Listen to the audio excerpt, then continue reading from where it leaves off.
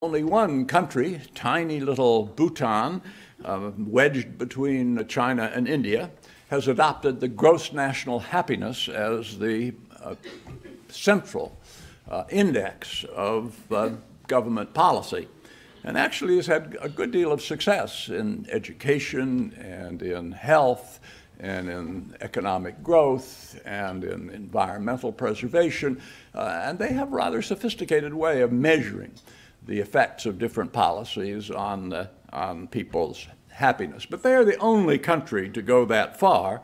But you're now beginning to get other countries interested enough to do kind of white paper policy analyses about whether happiness research, what effects would it have if we used it more for public policy. You're beginning to get countries like Australia, France, Great Britain that are considering publishing regular statistics on happiness. So it's beginning to become a subject of greater interest for policymakers and legislators in different advanced countries.